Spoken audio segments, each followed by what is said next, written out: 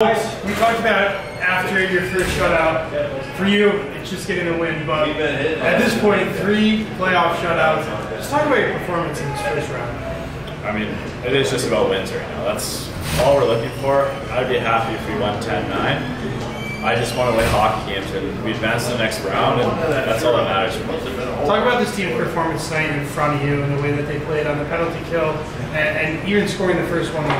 I mean, it's fantastic. The guys are blocking shots. Like, everyone's a little banged up right now, but everyone's doing what they can at this point.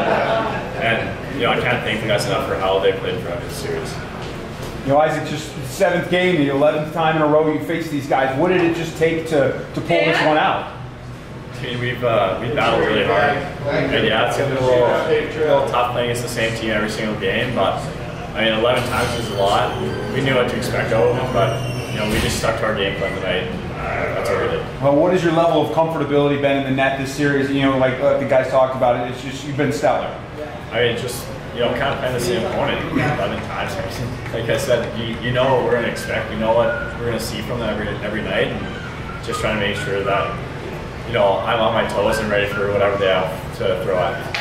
Poulter, you know, you look at this team all year, the goaltending's been fantastic.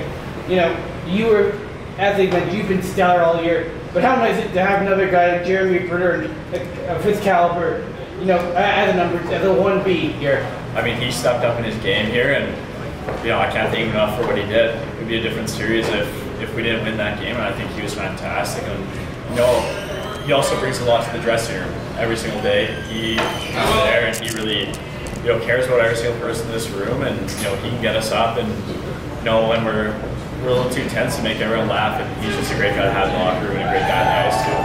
You had a tough, gritty Norfolk team in here on Friday for Game 1.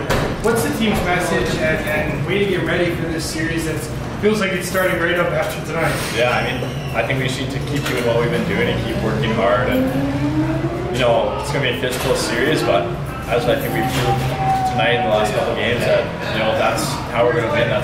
We know we can play like that. Good luck. Awesome. Thanks, guys. Appreciate it.